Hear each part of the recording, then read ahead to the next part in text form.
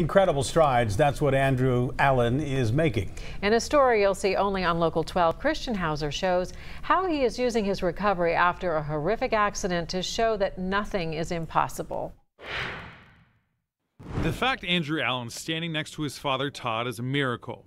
Andrew was hit by 2 cars while walking about a half a mile from his house just days after his brother's funeral. Just blows me away more and more every day. His heart's bigger than anything I could imagine. His determination, his sheer will to just achieve impossibilities is just, it's breathtaking. Seeming impossibilities like walking a 5K. The family says Andrew's recovery is going really well. It's actually miraculous. I mean, I hesitate to say that. I think we overuse words sometimes, but saw the list of everything that happened to him, and for him to be standing here today, and that in itself is just a blessing. A few months ago, someone brought up the idea of Andrew taking part in the 4th of July 5K run walk by the Pray, Hope, Believe Foundation. Back then we were like, there's no way. I mean, he had just barely finished his surgery, replacing the rest of his skull on, and he was still recovering.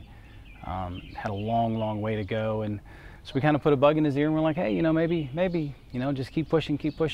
And Andrew kept working and improving. Then a few days ago, the idea popped up again. Give Andrew an opportunity to get out there and show the world what faith can do, and the power of just determination. And if you just get out there and you decide what it is you want to do in life, if you push hard enough, you can achieve it, absolutely. The Allens have a lot in common with the family that started Pray, Hope, Believe. Lynn and Rick Merck lost their 6-year-old son Tony after a 3-year battle with brain cancer, the same cancer that took Brody's life. While everyone's focused on Andrew's miraculous recovery, he wants to keep the focus on who he's doing the 5K for. Doing it for my brother.